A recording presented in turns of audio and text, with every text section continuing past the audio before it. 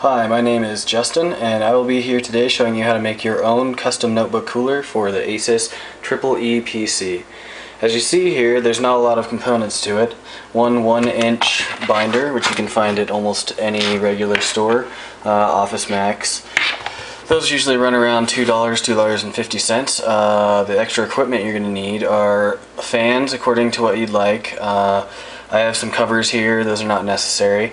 Also, what you're going to need is one USB cable, and here are the other tools that you will be needing. Normal pair of scissors, a box cutter, a screwdriver, some duct tape. I picked this fake duct tape up at the dollar store. Came 3 packs in a roll for just $1. And then your fans and USB cable. I personally did this because I had a big box of junk and I needed a cooler for my Asus EeePC.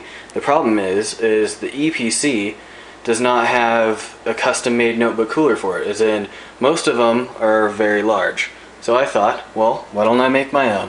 So my first thought was to grab my box of random computer parts and rustle through for things that I could use. Well, I had a lot of extra case fans, even some older ones, some heatsink fans, just stuff that you have every day that you can use. Okay, the first step that I would recommend is find the fan that you would like to use. Now, I have one hindrance for you. Be careful with what fan you use. This was the initial fan that I used. I had 2 of these. The USB port only puts out a limited amount of power, so you have to make sure that your fan lies within these capacities, or else you may end up with a fan like this, which is cut and not spliced and will never work again. But after doing a little playing around, I found 2 fans that work great. One came off a small Northbridge heating unit, and the other one came off an old AMD heatsink cooler. Okay, so first step is take your fan and place it over the top of the hole you wish to cut. Simply take your small pen and mark out how you're going to cut and make your cuts. After making your lines, simply take your razor blade and etch out all the lines that you'd like to make to insert your different fans. Okay, now we go into the inside. So now that you've gotten your holes cut, what you're going to need to do is take a USB cable, as such, cut the end off it, and you will open it up and expose 4 different wire combinations here. Let's see if I can get a good picture. Okay, you have a green, a white, a black, and a red. For all intents and purposes, the only ones you'll use are the red and black. So you can go ahead and peel away the 2 additional ones. Again, you'll do the same thing on the fan which you intend to use. Go ahead and cut the ends, and just like you would think, red goes to red, black goes to black.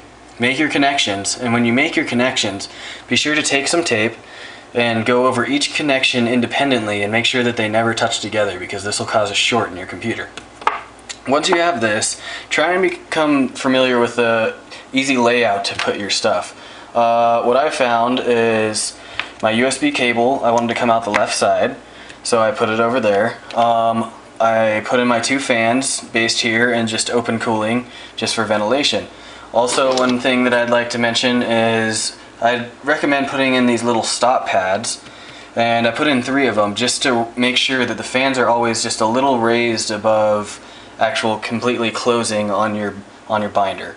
Now, these were simply made just by the squares that I cut out of cardboard here. I cut them up into small chunks and taped them on as seen here. Now, once you have all your parts completed, you simply tape it in the order you would like. And then you have your binder here. Nothing too fancy about it.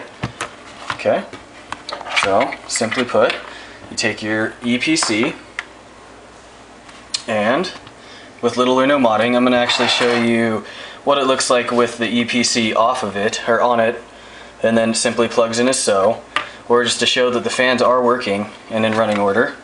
I'm going to place my USB plug in here. Alright, power up the machine. Alright, and as it's powering up, you can see over here that both fans are completely functional and operational. Here's my EeePC booting up. Alright, and just for further reference, Here's my EPC placed on it, and with both fans running, as you can see underneath there. And as you see, it's the perfect platform for my EeePC1000H. If you look from a side view here, you have proficient cooling coming from underneath, held up. You have the ventilated cooling in the back, and the cooling up and underneath the fan area. So, if you would like to make your own EeePC, I recommend this highly. In all, it cost me a total of maybe $3 and some extra computer parts that I had sitting around. It was a fun little project, and I hope you all have as much fun making it as I did. Thank you for your time.